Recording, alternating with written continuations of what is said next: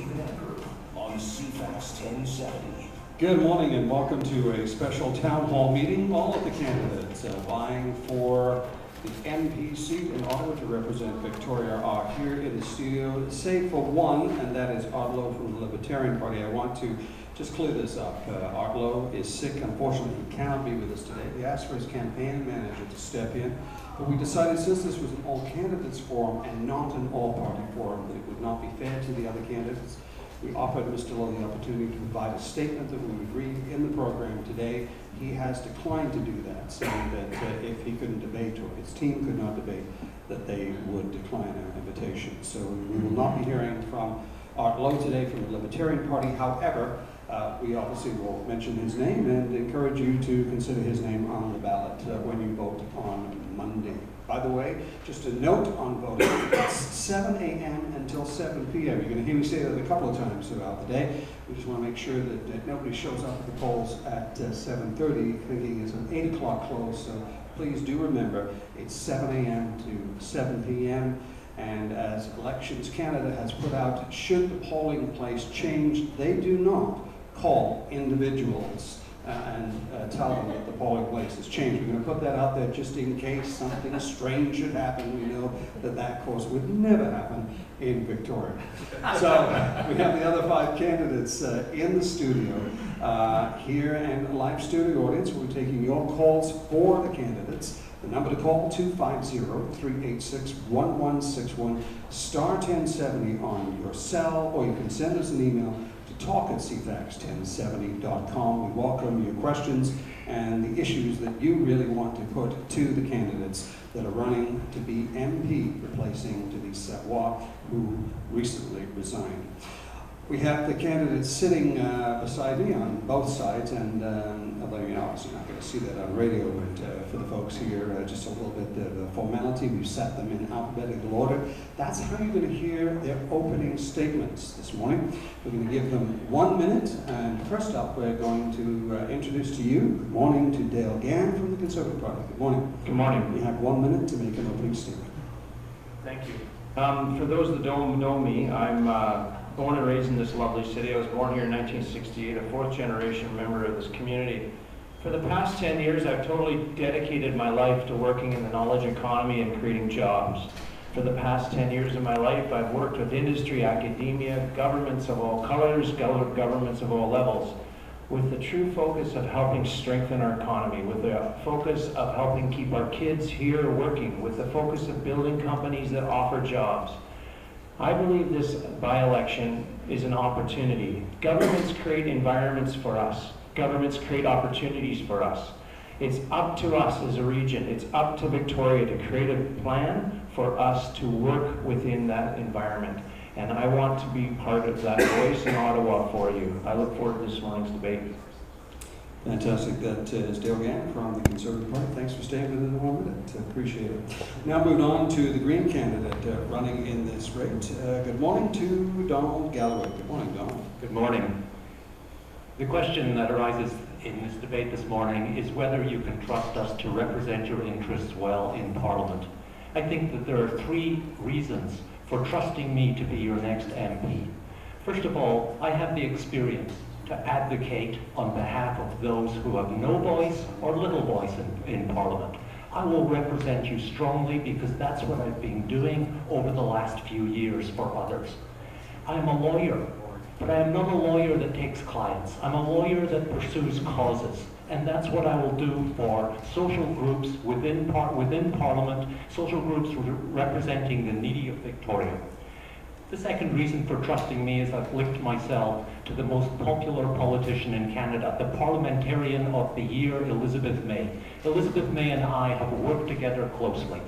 Thirdly, I have a sense of what it is to be a successful MP. I don't have to reply to a party leader. I have to reply directly to you. Thank you very much, Donald Galloway. Now we move to the candidate running for the Christian Heritage Party, and that is Philip Lee. Good morning, Philip. Good morning, Victoria. Thank you, CFAX, for including me in 3 major meetings. I was going to be excluded, so my hats off to my colleagues who insisted I was part of this. And indeed, I am part of this.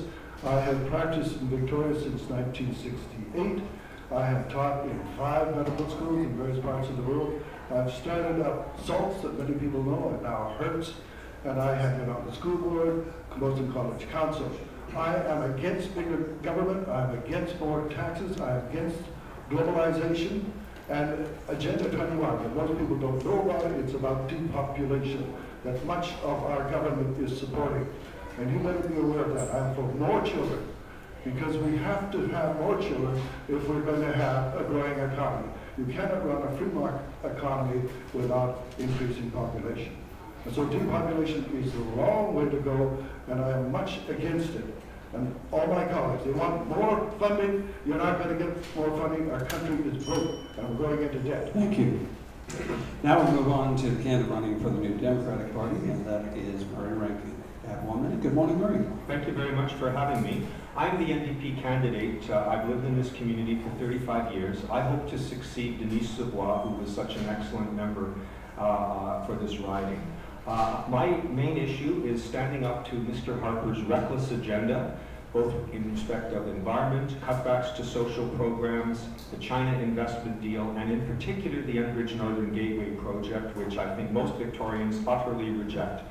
I want to be part of the largest official opposition in 30 years, and stand up every day to Mr. Harper in the House of Commons. I'm an environmental activist and an environmental lawyer, and I believe I have the skills necessary to do the job. Thank you, Murray. Roy. You guys are short this morning. Just by the way, I just want to clear up any confusion to Philip and anybody else listening today, that Philip's comments about including him in the event today, by the way, actually came from CFAX 1070 and CTV. We wanted to ensure that everybody was included in this all candidates meeting, so we didn't want to exclude anybody. We now move to our final candidate making their 1 minute opening statement, running for the Liberal Party of Canada. Say good morning, please, to Paul Summerville. Paul. Good morning, Victoria. My name is Paul Summerville. I'm the federal Liberal candidate in this election. I'm an adjunct professor at the University of Victoria, and I'm against the Enbridge pipeline. But I'm trying to stop the secondary sewage treatment plant, what I call the billion-dollar boondoggle, from being built. And the reason is simple. My campaign has been based on one single issue, and that is that public policy needs to be evidence-based. It needs to be scientifically and fiscally responsible. And the reality is that the billion-dollar boondoggle, which is being imposed by the Harper government and supported by the NDP, is fiscally irresponsible and provides no net environmental benefit. But what I picked up at the doorsteps over the last 4 or 5 weeks is a terrible impact this is going to have on families and businesses in Victoria as the sewage tax prices families and businesses out of our great city. A vote for me is to stop the secondary sewage treatment plant. Thank you. Thank you. There you have it. 5 candidates making their opening statements, in addition to the candidate that is not with us today, Lowe from the Libertarian Party. We'll take a quick break. When we come back to our town hall meeting, we are going to discuss one of the issues in the news today. The Greater Victoria Chamber of Commerce and Tourism Victoria coming out and saying they support, this is their words, they support sewage treatment. You're listening to a live town hall meeting with the candidates running for MP in Victoria. I'm Stephen.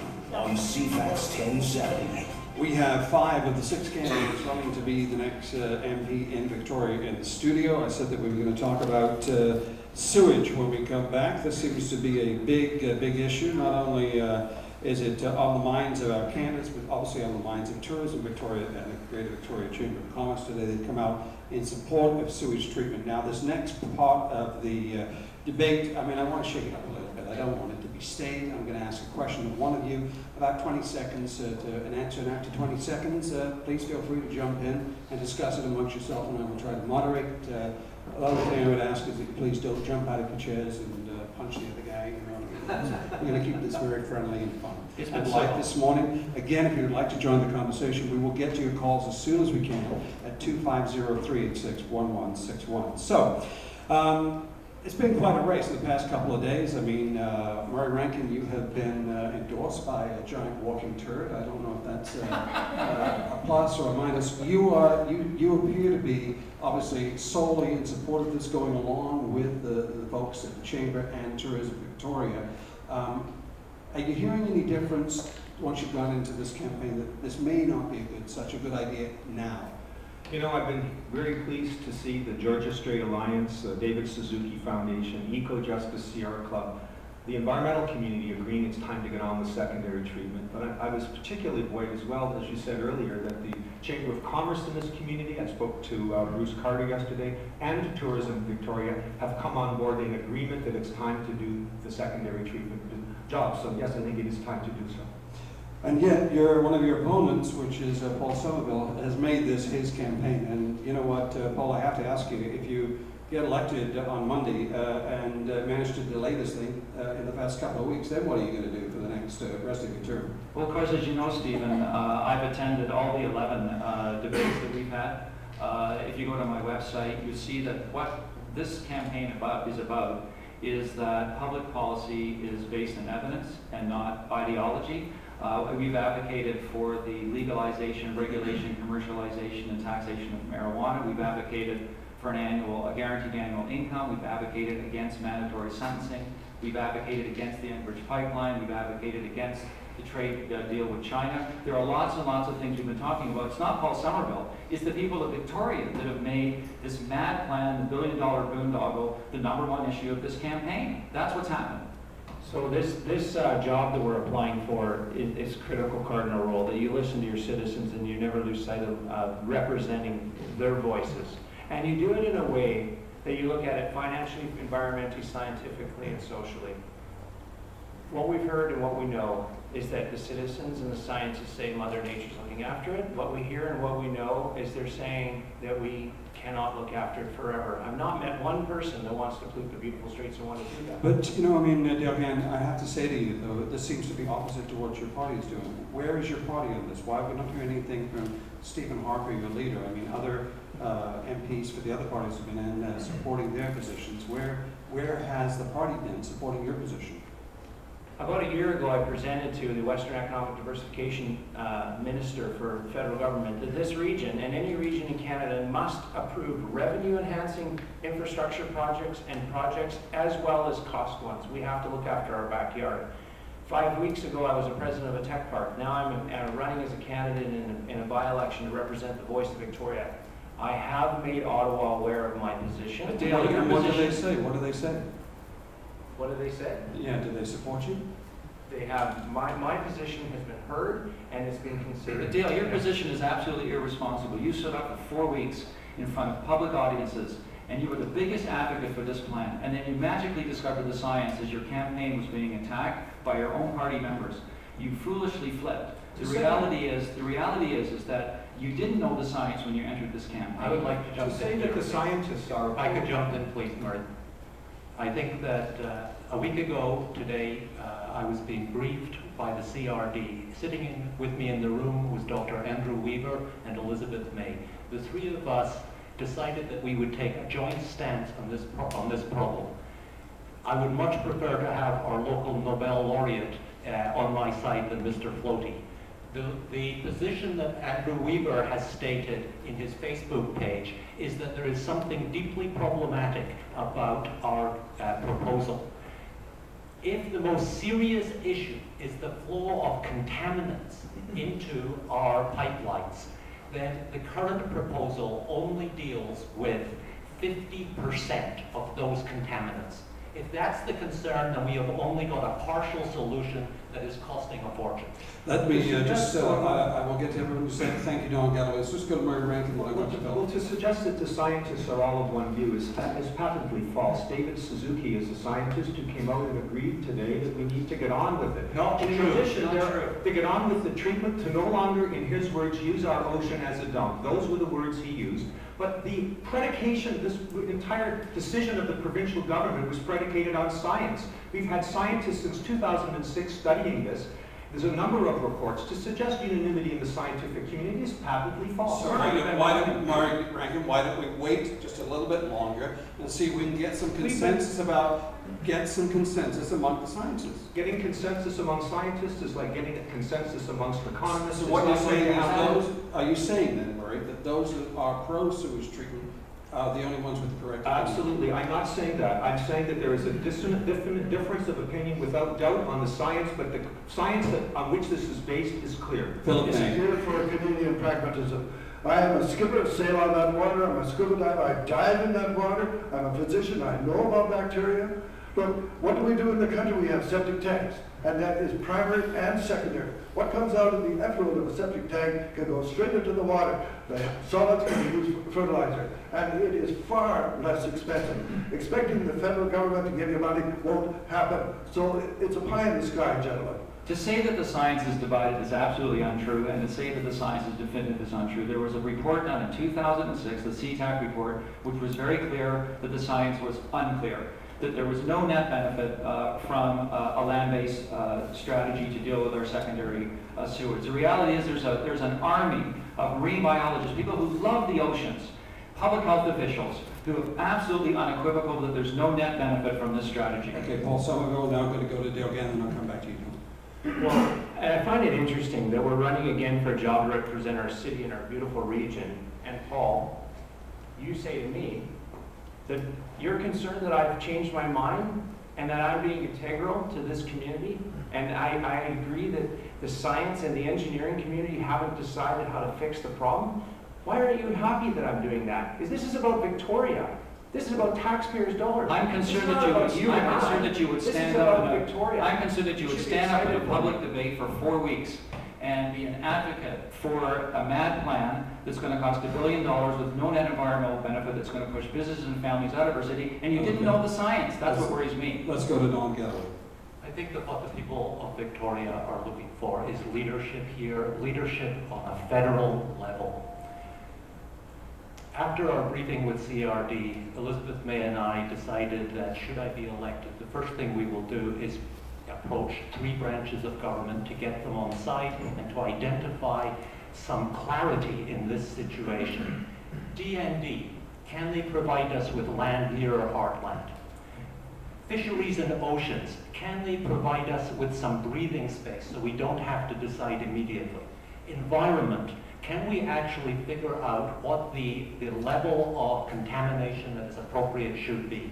Basically, the people of Victoria don't want us to act as scientists because we are not scientists. Okay, now I want to go back down the line again because we just got a couple of minutes, and what I'm going to do is ask each of you, do you think, my first question to you is, do you think that we should still treat our sewage, and if not, what should we do? And I need you to be brief because I need to get through everyone. Dale, I'm going to start with you. Yes, we should get on with a plan to treat our sewage, but not this plan. This plan is not right. I agree with that view. I think that this plan is a flawed plan. It is only partially effective, and it has, if we actually adopt this plan, to have add-ons later will be impossible and costly. Whatever way it is, it's going to increase taxes. We cannot afford to increase taxes. Our country is broke. Increasing taxes in Victoria, people will sell their houses, fewer taxpayers, and down the whole group. Yes, we should get on with secondary treatment, the only city north of San Diego of any size that doesn't. And secondly, I will work with the Capital Regional District to make it the most cost-effective response possible. When someone can show me a 21st century green technology that provides net environmental benefit that's financially responsible, I'm all for it. Okay, there. Hopefully that's done the sewage thing to death on this part of the program. We will be taking your calls when we come back from the news. 250-386-1161, star 1070. You're listening to a special town hall meeting here on CFAX 1070. I'm Stephen Andrew. Now, Stephen Andrew on CFAX 1070. Welcome back to our town hall here live at our CFAX 1070 studios at the corner of Broad and Pandora. 5 of the candidates running to represent you in Ottawa are here to take your questions at 250-386-1161, star 1070. Email is up and running at talk@cfax1070, and the conversation continues on Twitter at CFAX1070. We'll get to your calls in just a second.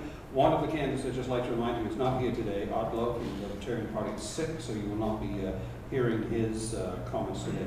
Candidates, just before, if you're going to be jumping in, just make sure that you identify yourself, because obviously here in the studio we know who's talking, but at home, in the car, and at work, people are not aware of what's going on. We're going to go to the phones right now. We're going to start things off with Ron.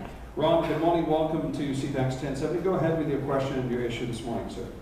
Thank you very much. 2 weeks ago, the Vancouver Sun obtained an internal email from the Federal Fisheries Department document that revealed a new organizational chart, and the new chart placed the Northern Gateway liaison position reporting directly to its Executive Director of National Ecosystems Management. Now, this document exposes, as far as I'm concerned, the Harbour Conservative plan of putting the oil industry ahead of BC fishing, tourism, and other coastal industries, as well as our pristine coast. So my question is, given this one secret political agenda, what will your party do to speak for our environment and coastal industries and stop this pipeline and associated oil tanker traffic, which a clear majority of British Columbians and Victorians do not want? Let's start off with Murray Rankin. Murray.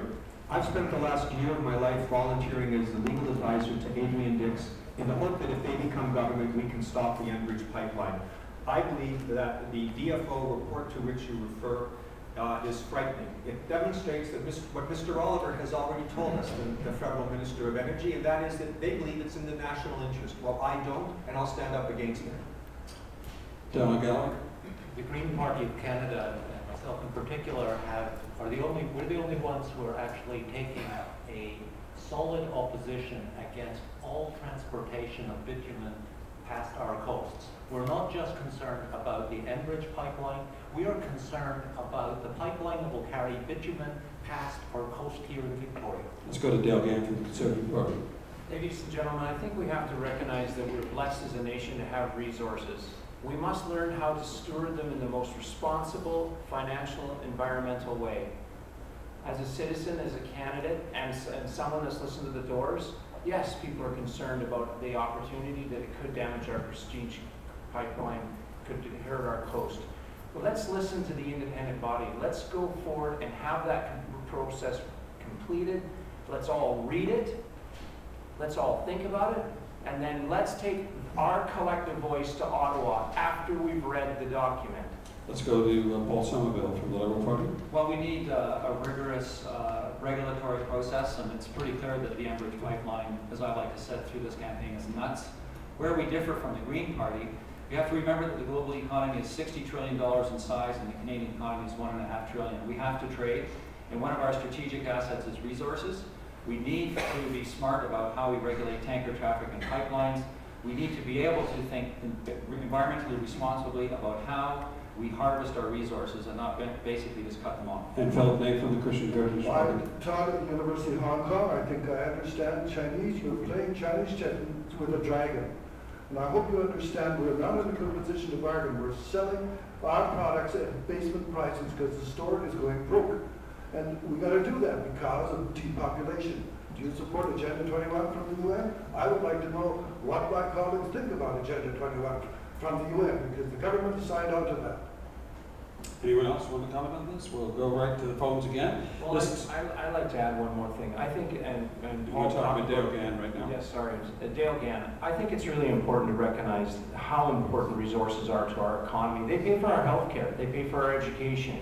They're critically important. I think we just have to be responsible and go through this process and then talk about it as Canadians, British Columbians, and move forward. Don't cut away from the Greens. I would just like to clarify the Green position. We are not advocating that we cut off all access to the tar sands immediately. We are going to wean ourselves from our dependence on a single source of energy. There is more investment in the world in low carbon energy than there is now in fossil fuels. Paul Summerville, Liberals. As I've been advocating through this campaign, we believe strongly that we need a carbon tax, and a carbon tax will reshape the Canadian economy and make it a 21st century economy less dependent on fossil fuels. But in the meantime, we need to be smart about how we harvest our resources and the regulatory process about how we harvest them and transport them. Let's go back to the phones. This time we're going to speak with Mehdi. Mehdi, good morning. I'm going to see if I can punch it up. Mehdi, good morning. I'm going to have to give it to you. Mehdi, good morning. Welcome to CFAX 1070. Your question for our candidates this morning. Good morning, Stephen. I am concerned, we are living in a prosperous country, but the fact that child poverty numbers coming out all the time, and it really put us to shame. We should not have child poverty in this country. My question, I'm a member of NDP, and my question is, why is it, asking question for Mary Rankin, for 12 12 years we had the NDP government in Manitoba, and the child poverty in Manitoba is the worst. While they are giving tax cut to corporation, and so they don't, the government do not have money to spend on the issue of child poverty. Why should we continue vote for NDP when we see no changes in 12 years? They are the worst in the country in terms of child poverty.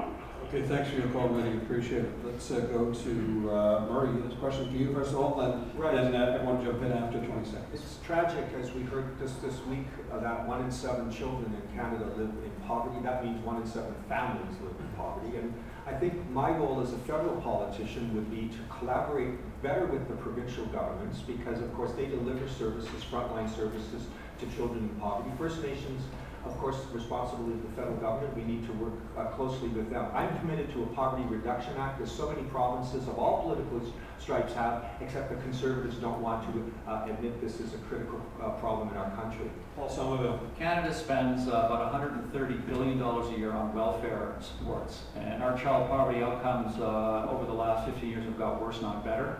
We know that child poverty results in bad education, health, and economic outcomes for those children.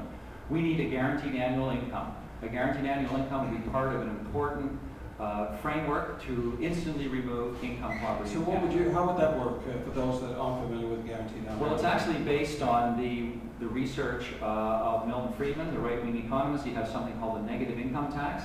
So instead of building a huge bureaucracy to manage the moral hazard of welfare, where you've got welfare workers running around fighting over people who they live with and where they're working or not, you instead pass it through the tax system. It's much more efficient and it removes federal bureaucracy. This is paternalism. Maternalism doesn't work.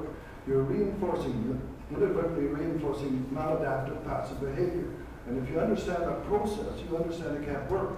So what are you suggesting then, Philip? I mean, do we just leave these people to struggle for themselves, or do we try to help them? We need more children. More children create real jobs. More children could be more children in child poverty, and that just doesn't make sense. I'm asking you, what are we going to do with the people that are on welfare now? Let's say that you have a gay couple that are out there, and they're in a situation where they're not maybe surviving. Do we ask them to go out and have more children? I mean, your plan doesn't seem to be. Are you an advocate? I'm asking you questions. I mean, I'm not just a moderator, I'm the host of this talk show, and I'm asking you a question. If you want to answer the question, go ahead. If you don't, that's fine. I'll answer the question. You don't understand that people are an asset. Always, in every country. You go to the Philippines, Bill Clinton said people are an asset. Do not get rid of your people. We need more children. Children create jobs, believe it or not. Okay, but what I'm saying to you is, what do you do with the people on welfare now? Do you help them, or do you just leave them to fend for yourself? That's the question I'm asking. You give them more welfare, and it never works. Right.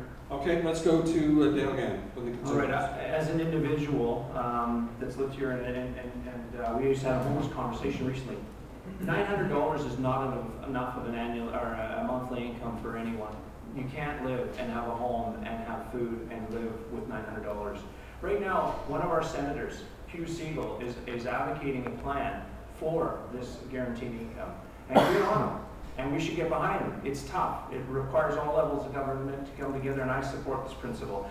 The other important thing is we got to higher our education levels, and we got to bring those kids bring opportunities to those kids and show, this is so important. It's absolutely important, but $900 is not enough for a single mom or family. And what about, individuals? Yeah, individuals. Are you just talking about families or individuals? No, for individuals. Okay, let's go to Donald Galloway. Can I get back to Matey's question? And that is, why is it that the worst situation is in a province where we have a socialist government? And I think that the nature of the question suggests that, in fact, we are failing on this question, no matter how positive we are in terms of protecting social rights. And I would suggest that our failure is because we don't see ourselves as others see us. Others see us as 24th on the list of 35 countries. Others, such as the Committee on Rights of the Child, see us as failing to deal with Aboriginal children, African Canadian children, the disabled. We need infrastructure to build a success. Paul Summerville. The Very quickly, reality, because we've got to go for a break. the reality is, Don, is I've heard you at a whole bunch of these conferences, and you're the socialist. You know, you're the one who wants to shut down resource industries and prevent, through a moratorium or a complete blockage of pipelines, resources going to the global economy. Your strategies on the economy would be a disaster for Canada. Rankin? Manitoba is a province with a very large Aboriginal population. The federal government has not stepped up and found creative solutions to deal with Aboriginal poverty in this country, and that's a crying shame. To talk as my conservative opponent just did about $900 not being enough, I remind him that that's a provincial responsibility. The federal government's Canadian social transfer gets less and less every year to help the provinces. More taxes. So, again, I mean, it's a very good question. Where is the Conservative government on this? Well, I just gave you an example. I just gave you an example that we have a senator in our country fighting for that. Hey, Dan, Show me the money. Dan, that's not conservative policy. That's really out there. I mean, I'm glad that Hugh Siegel's taken that position on a guaranteed annual income, but it's never been part of Harper's plan for Canada. Try and get more taxes from a declining population. It can't happen. Philip Ney, and finally Donald Galloway, then I've got to take a break. I would just like to correct the statements as the so-called socialist here. The Green Party actually advocates the guaranteed annual income as well. But we don't want to just throw money at poverty. We want to deal with it in terms of institutions. We need to make some money right now. We'll do that. Be back with our candidates. On CFAX 1070. 5 of the candidates running to be the next MP in Ottawa for Victoria are in our studio. I should mention that our local libertarian is sick today, cannot be with us. We're going to get back to the phones right now. We are going to go and chat with, let's see who to pick up here. Eric. Eric, good morning. Welcome to CFAX 1070. Go ahead with your question, sir. Good morning, and thanks very much for the opportunity. I'm very curious. I've seen the welfare system firsthand. And I'm wondering what the candidates propose to do, or at least propose to take to Ottawa, that perhaps we revamp this entire system and retrain the people on welfare rather than trapping them on it and not allowing them to move forward. Okay, let's go to Dale Gann. Get you to answer that question first. What's your policy of welfare issues? What can, I guess, the federal government do to encourage maybe the provinces to revamp the welfare system? Well, obviously, what we've seen provincially is not working. We've just talked in the last few days about a report that is alarming, obviously, and so it has to be a concern for citizens in our community, and I think that it has to be voiced into Ottawa, and we have to work to see if we can get a better transfer of funds from the feds to Do you think that's possible? Well, the option of leaving the current status is not good. The report card is bad. So yeah, we got to get on with it. We're a caring nation. It's not good enough. What about your parties? I mean, the provinces have complained about your party's funding of healthcare. I mean, and the provinces do, the finance ministers obviously meet on a regular basis, say that the Conservative government hasn't really stepped up to the plate to the level that they need to deal with things such as healthcare. Obviously, if that creates more of a burden on provincial budgets, then they have to look to other areas to make cuts. The federal government is committed to the provincial government, its funding for 5 years, and with an annual 6% increase. Healthcare is one of the greatest concerns to our nation, the rising cost of it to our communities. It's challenging, but let's be sure and know this, the listeners. The federal government is committed to 5 years so that you can plan your healthcare in British Columbia with an annual 6% increase. Donald Galloway from the Greens. As I pointed out the other night in the large omnibus budget that went through last session, the only reference to poverty was in the cancellation of a national welfare advisory group, whose job it was to advise the government on how to spend monies in this regard. I think that the government is clearly cutting back on social services, and I think that the job of the MP is to hold them to account, to expose what they're doing, and to expose the way in which they are wasting funding as well. The federal government has what they call the Canada Social Transfer. They make block transfers to provincial governments, and they don't enforce the rules. You mentioned, Stephen, the Canada Health Act. Excellent statute, clear principles. The government of Canada doesn't enforce those rules. So when a provincial government like Christy Clark's decides to stand up for a two-tier Medicare system, I'm going to stand up to Harper and demand that they enforce the Canada Health Act. That's just one example. All right, Rankin, now to Paul Summerville. The best welfare systems need to be designed as a hand up, not a handout. And what we need to do is change our tax system so that people who are on assistance can then go into the workforce, if they're capable and able, to earn money that isn't immediately taxed at the top tax rate. So one of the things we've been advocating along with the guaranteed annual income is that the next $5,000 in earned income is tax-free. Right now what's happening is that first dollar that's earned is taxed at the top marginal rate. What you want to do is draw people out of the poverty trap, which welfare creates, and open the door to the middle class. Philip Ney from the Christian Heritage. It's not as easy as you think. I don't know if people understand conditioned passivity. You give money or attention for sick, helpless behavior. You can't even diagnose a healthy report. You don't get paid for it. So we've got to encourage people to take charge of their health. We've got to encourage people, and it's not so hard, to take charge of their welfare. The welfare system has never worked anywhere. It deepens our debt. That means people are out of job, and the whole thing spirals downward. We can only do it differently. My party is different. Anyone else want to make a comment? Okay, done.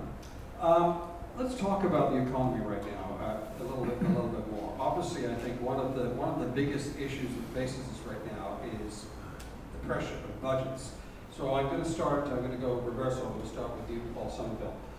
What primary budget measure do you think that your government could bring in that could make a change, that your party could bring in? And I need to give you each about maybe 34 seconds. Well, one of the things that I talked about when I was chief economist of RBC Dominion, Canada's largest investment bank, was the need to design a tax system which steers the economy in a way that's environmentally and economically responsible. And so there are a few things that I've been talking about in addition to sewage.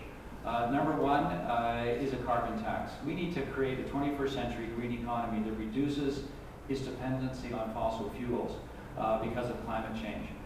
We need to legalize, regulate, commercialize, and tax marijuana, which could raise, incidentally, about $500 million a year here in BC alone. Let's go to Rankin. I believe that we have a vibrant $2 billion a year knowledge economy now in this city, and I salute the people who are the leaders that produced that result. We've got to build on it.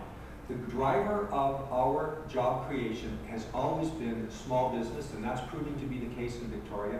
The New Democrats have advocated for a 2% cut in small business tax, and we stand by that. The last thing I'd say, Stephen, is Denise Savoie successfully introduced a private members bill that the real estate board here had encouraged, called a capital gains rollover to incite or to incent people to produce rental housing. I think that would really be a boost for our economy as well. Philip Ney. You look the world over and you'll find every economy in the world is going down as their population goes down.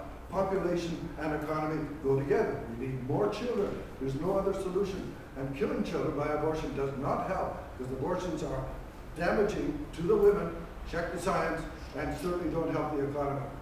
Okay, let's go to Dale Gann.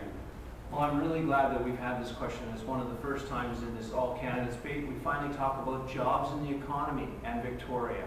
For one that's been a champion for this region, internationally, nationally, locally, about job creation, I'm very happy we're finally talking about something that is so fundamentally important. And I thank you for the question. Listen, I know this, that we as a community here in Victoria do not have an agreed, shared economic plan, and that is unacceptable. This region must get on and create our plan and align it with our government. Our government has put us in a fine, strong financial position. It is stated a key priority. Jobs in the economy and small business. Ladies and gentlemen, that's the priority of our backyard. That's a problem. We see too many vacancy signs. Let's go to Donald Galloway, the Greens. For the Green Party, I think that the budget changes would be first for the generation of revenue. We need carbon pricing, absolutely clearly. The person who causes the mess should pay for it. In In terms of the spending of the revenue generated, we have to have a housing department, we have to have sufficient funding dedicated in the social transfer to social services, particularly the needs of the vulnerable, such as the elderly. I want to be very clear, it's Paul Summerville, that the most important strategic asset that Canada has is its people, and that Canada's population is growing a little more than 1% on an average annual basis, which will result in 50 million Canadians by 2050 at current trends. In fact, there'll be more Canadians than Germans by 2080. We need to have a thoughtful and engaged immigration strategy. Okay. I agree with the immigration point, but listen, this is what I'm concerned about for Victoria. We rely on a government town, a tourist town, and a knowledge-based town supported by the best post-secondary education system in Canada. Other countries in the world, sorry. Philip, Nate, we're going to move on. Sorry, Philip. Other countries in the world resent us taking away their best brains, and they are angry about that. Besides which, they all have a exponentially declining fertility rate. So it's going to grow, it's going to dry it up. We're going to have our own children. Okay. Let's quickly go down Galloway. We can get you re-rolling in. Well, as the immigration lawyer here, I think I want to say, of course, immigration is a serious matter, and we have to do it properly. We have to take discretion away from the minister who thinks he knows best, and actually go back to a system that tailors our needs to the gaps. Very quickly, give me 10 seconds here. Our government has a jobs plan. I've been a champion for creating jobs, and I want to know where the NDP jobs plan is. I've not heard it or read it. Okay, now we're going to have more questions when we come back at 250-386-1161 star 1070. Another half hour of this town hall forum. And then if you would like to email your questions, talk@cfax1070.com. When we return from the break, each candidate in this room will have an opportunity to pose a question to another candidate. Find out what that is and how the candidate responds right after the news. It's Victoria's 1070. Good morning. Thanks for staying with us. Frank Stanford will be with you at 10:30 this morning. Right now we're continuing with our All Candidates Forum here, live in our CFAX 1070 in the CTV News studios at Broad and Pandora. If you would like to join the conversation this morning, the phone number to dial 250-386-1161 star 1070. Just a reminder, the candidates that are here today, Dale Gann from the Conservative Party, Donald Galloway from the Greens, Philip May from the Christian Heritage Party, Rankin from the New Democrats, and Paul Summerville from the Liberals. The candidate is not present with us, that is still running, who is sick today, couldn't join us, is Paul Lowe from the Libertarian Party. Before the break, I asked you to select a question that you can ask of any other candidate. We're going to start this session with Donald Galloway from the Greens. Donald, who's your question for? I have a question for Marty Rankin, and the question is this. What would you do if your party leader, a strong disciplinarian, required you to vote in a way that you believed was counter to the interests of your representatives, your constituents in Victoria? The premise of the question is that I would be voting against the interests of my constituents in Victoria were I successful in this campaign. I would not vote against the interests of my constituents. I accept that party discipline is part of our parliamentary process, part of our traditions as Canadians. However, I believe that it's important that I represent the interests of Victoria and stand up for Victoria in Ottawa. Let me ask a follow-up question on that. I'm going to try and do that. Let's say you put into really a kind of a very tough situation. It's either voting to keep your party in power or voting with your interests of your constituents. Which way would you go? If I have listened to the people of Victoria, consulted widely, and if the premise of your question is that they all are opposed to the position that I would be required to take, I would have to resign, or I would have to take steps to address that. In other words, I would want to listen first to ensure that there really was that conflict that you've talked about.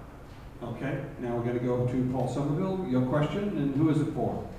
This by-election isn't going to change the Prime Minister or Parliament, but it's become a referendum on the sewage issue because it's so important. So this is a question from Mary Rankin.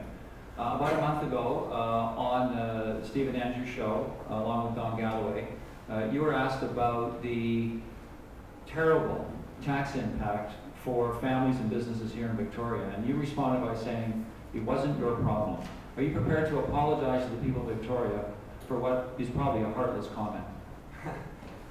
I apologize if that were the quote accurately perceived. I suspect it was taken out of context, but look, let me tell you my position. I want this to be the most cost-effective plan possible. It is not the federal government's plan. I'm seeking federal office. It's the plan of a regional district trying to comply with provincial and then federal laws. I will work hard to make it the most cost-effective and environmentally acceptable plan possible. Murray, you can't hide behind legal mumbo jumbo. If you go to my website, we have it clearly there where you say it's not my problem, period. Okay.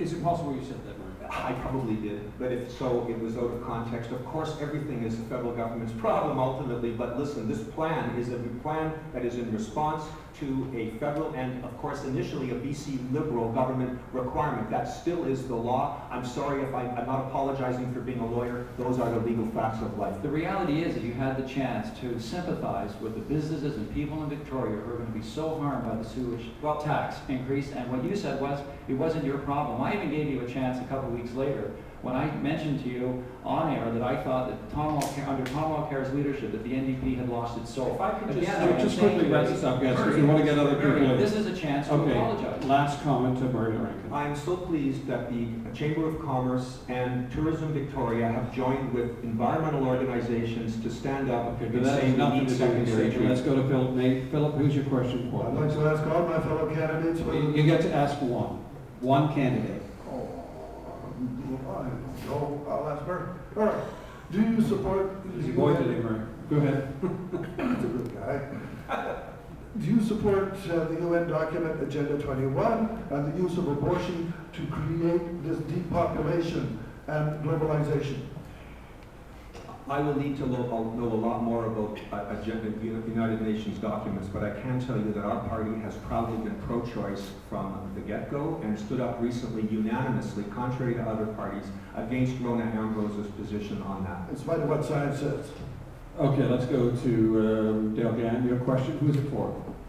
This question is for Murray Rankin. It seems that Murray is the one to knock off today. Well, I've listened to this radio station for a long time as a kid that grew up here, and for the last 10 years I've wondered what the economic priority, what the economic plan of the NDP government is.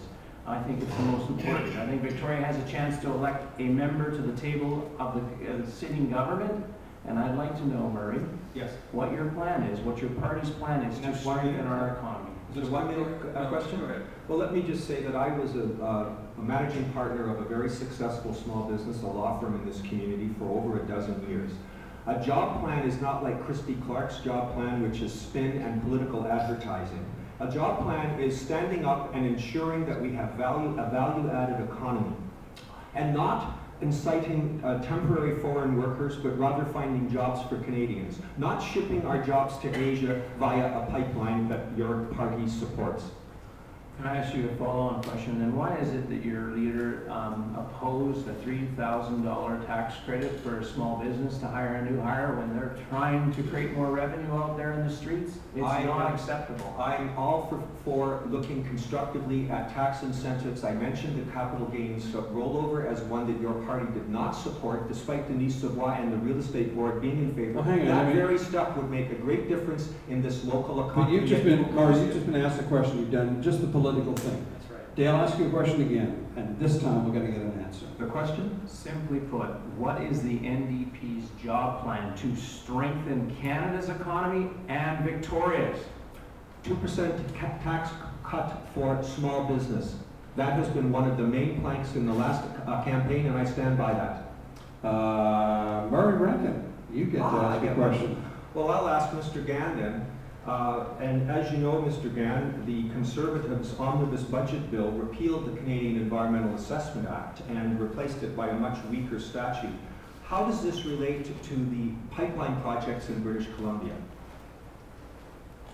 Well, I'm going to say that what I know about what they've done is they've tried to streamline it. And if you use the word streamline it, everybody all of a sudden gets concerned and says we're not doing it thoroughly.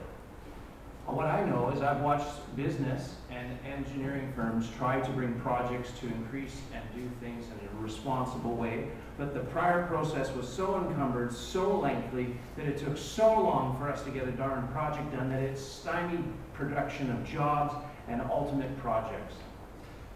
I need to take a break. When we come back, My tough questions for each of these candidates. So you're going to want to hear them and their answers and see if they're going to buckle under the pressure when we continue here on CFAX 10 seconds. 1070. Welcome back to the program. I'm going to make sure that we get one quick call-in for the 5 candidates that are here in our studio. We're going to do that right now. I'm going to go to John in Victoria. John, good morning. Welcome to CFAX 1070. Very quickly, sir, your question for our candidates. Okay, here's the question.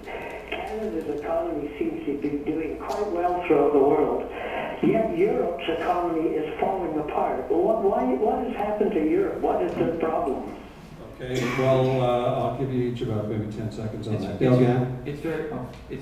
Dale, changing your name, Paul. Let's go to Dale Gann. Well, I think, listen, you're right, sir, and thank you for the call. Canada's economy is doing well, and obviously we've just watched the International Monetary Fund chief just say it's a model financially for the world. I think we have to recognize that and be proud of that. We live in a global economy, and it's a tough economy. We need to steward it very well. Paul Summerville from the Liberals. It's very simple. The Europeans have built a monetary and fiscal program that don't work, and they've backed themselves into disaster. Let's go to Don Galloway from the Green Party. The amount of personal debt that has been incurred by individuals in Europe is beyond the means of the countries to look after. Let's go to Philip Ney from the Christian Heritage Party. A question obviously on why is Europe's economy failing when Canada's economy seems to be booming. The Prime Minister of Hungary went on record to say Europe must return to Christianity before economic regeneration is possible. And finally, Murray Rankin. I think it's grounded as well in the failure to agree on stimulus programs and having a great dissension at the EU level on what exactly should be done. Okay, tough questions for you now, very briefly, and I need each of you to really get tough on this. We'll go to Paul Summerville. Your Achilles heel, a couple of days. I'm a very private person, and this is a very, very public profession. And I think by being very private, there are times when I want to say what I think, and I'm going to have to learn to think about it more carefully. Philip Ney, your Achilles heel in this campaign. I'm sorry? Your Achilles heel, your weakness in this campaign. Oh, my Achilles heel. I have taken it very consciously a different and, in some areas, unpopular. But it is still strongly scientific. I'm a scientist. I publish scientific papers. People don't want to talk about abortion, but it's underlying all sorts of problems. We'll get to that in a minute. Murray Rankin? I think I have a lot of faults for sure, but my following on in the footsteps of someone as popular as Denise Savoy and having big hard act to follow is something I hear about all the time on the doorsteps. That's your Achilles heel. Well, I just say that. Basically, what you're saying is you can't measure up to Denise Savoy. I worry about that perception for sure, and I'm also obviously worried about the toll on personal life in a job like this. It's tough. I can tell you that. I watch it on the other side. Dale Gann? I guess, I'm an individual that has been self-taught and learned, and I realize that this is a very important job to represent our community, and you need to be able to be very effective at listening and learning and leading. And is that your Achilles heel? No, it's not my Achilles heel, but it's incredibly important. My Achilles heel that I'm probably representing a government, a standing government, and throughout this whole election, it's been blame the government and versus look at Victoria and my ability to help our economy. So the government, your Achilles heel is your government, your party. When you're in an elected government, it's Is that a yes? Is that a yes? Your Achilles heel is the government. Is that yes? Compared to my candidates, yes. Okay. I love it when people say yes and not actually give me an answer. Let's go to Don Galloway. I've committed myself to a high road campaign that is based upon principles. I'm finding that there is information out there that is based upon scare tactics rather than faith. But is that your Achilles heel? Well, I think that the Achilles heel is that we know that in election campaigns, negative tactics can work. I'm refusing to go that direction. But Donald, you're the one where you had the false endorsement by David Suzuki on raw materials. Pardon? David Suzuki was falsely identified as an endorser on your materials. It came out as a front page column in the Times Colonist. You've been doing the high road campaign, and yet you're the one who's falsely used one of Canada's icons to support your party. I have had David Suzuki's support at a stated support at a rally in which he described me as a dedicated individual, that the Green Party was lucky to have me as their candidate. He went out of his way to state that he supported me. Donald, So front page article on what has the Times columnist got it wrong? You know, has David Suzuki changed his mind since I then? think that there is an issue about David Suzuki having a concern about the use of the term endorsement as opposed to the use of the term support. David Suzuki made some So very he clear... doesn't endorse you, but he supports But he you. Is that what you're supports me. saying? That, I think, is my position. And I didn't pick up in early dealings with him that he actually drew this distinction. You endorse a project, you support a person. Okay. David Suzuki clearly comes out, and it's on YouTube. You can hear the things that he says about me as a candidate. He clearly states. Let's go. You want to talk about abortion, okay? Let's do it. I understand that you are not pro-choice. Is that true? That's not true. You can't stop people choosing. That's ridiculous. They can choose, and I can't stop them. That's not the point. The point is that the vast majority of Canadians don't support abortion on demand, and yet they have to pay taxes for a bad medical procedure. You want to look at the science? University. So would you stop, if you were elected and your party, the Christian Heritage Party, became government, would they stop abortion? Don't be silly. I mean, what you I'm do... not being silly. I'm asking you a question, sir. I'm going to ask you a question if you'd be quiet. I am for the practice of good medicine. If it's good for women, I support it. And if it's a good and necessary abortion, I'll do it myself. But the findings are very clear. Abortion interferes with the development of subsequent children. They have low birth weights and so subsequent... let me ask you a direct question then, Philip. If a woman became pregnant, and decided for no other reason that she really did not want to carry the child to term, should that be allowed? I'm a doctor. What do I say if somebody says, I want to cut my arm off? I say, it's not good for you. I'm not going to do that. It's ridiculous. There's nothing necessary about having, and when we do a study on wanting babies, it increases during the pregnancy. Do you know that? So I'm obviously not going to get a straight answer to my question. Paul Summerville, women's right to choose. 100% support. Rankin, you've already said they support 100% support. Gann? It's a personal issue, and your example of a mother getting in that situation,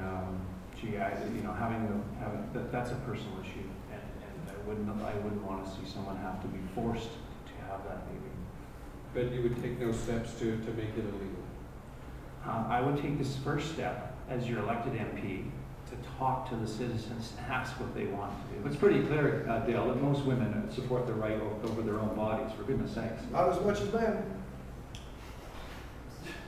Yeah. No answer to that, Dale? No, I made my point. Okay, all right. 100%. 100%. Okay, I'm going to give you each 30 seconds to make a full statement. They're going to be different. Okay, 30 seconds. So we'll start with Paul Summerville, and I'll just let you know when you got 10 seconds to wrap up. Okay, Paul? 30 seconds. Thank you, Victoria, for having the chance to speak to you. This by-election is not going to change a prime minister, and it's not going to change Parliament. It's become a referendum on a wasteful sewage treatment plant, and it's very simple. A vote for Paul Summerville is a vote to stop the billion-dollar boondoggle, and a vote for Murray Rankin is for it to continue. With the terrible tax increases, that will push business and people out of our city. Thank you, Paul Summerville, representing the Liberal Party of Canada. We are now going to move on to Murray Rankin, who is representing the New Democrats. 30 seconds for you. The government of Canada is led by Stephen Harper. His values are not our values. I do not believe that fighter jets over $20 billion, cuts of $36 billion to Medicare, denying climate change action, or gutting our environmental legislation are our values. I want to represent Victoria in Ottawa, not the other way around, and stand up to him every day in the House of Commons. Thank you, Murray Rankin. Just so you know, when I give you the signal, you have 10 seconds left. Murray Rankin from the NDP. Now we go to Philip Name for the Christian Heritage Party. You have 30 seconds. A wise man said, listen most carefully for what you do not want to hear. And I say to my people, my friends in Victoria, truly, you know me. I have stood up for unpopular things all since I was an elected position in the school board. I've done that, and I've done very unpopular things, but they are scientific and they're pragmatic. Listen to what medical science has to say and what economics has to say. We cannot run a free market economy on a declining population. That's it. More taxes. All my friends are for more taxes. Thank you. It will not work. Philip Hay from the Christian Heritage. Now go to Donald Galloway from the Green Party. Donald, 30 seconds. I would like the opportunity to work alongside the most effective, most popular politician and political leader in Canada, the one who took the lead dealing with the omnibus budget bills and the China-Canada investment agreement. I am asking the people of Victoria to be bold, to have faith, because on November the 27th, there will be joy in your heart if you vote for Greens. Thank you, Donald Galloway. And our final candidate here in the studio is Dale Gann from the Conservatives. Dale, you have 30 seconds starting now. An election is not about a day, it's about a future. I have demonstrated that I am a champion for this community. I have discussed throughout my campaign the opportunities, not just the issues, how to strengthen our economy and how to work with our government. We may not always agree with them, but we must learn to work with governments. I am the best representative for this job. I have put a lot of thought in this, and I have a proven track record. I look forward to your vote. Thank you. Thank you, all candidates. We are out of time, but I do appreciate it. Vote on Monday, 7 to 7.